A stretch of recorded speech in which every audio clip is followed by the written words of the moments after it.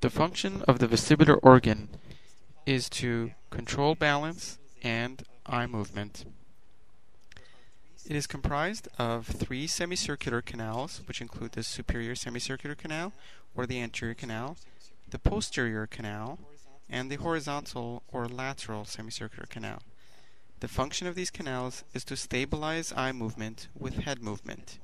There is an ampulated end to all of these canals, and that ampulated end has the function of having the hair cells which pick up the head motion and will send signals to the brain for eye movement. The utricle controls linear acceleration and senses that, and the saccule senses gravity.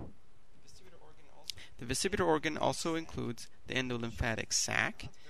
The function of the sac is not well known, however, it is thought to have functions in the immune system of the inner ear, as well as possible resorption of fluids in the inner ear.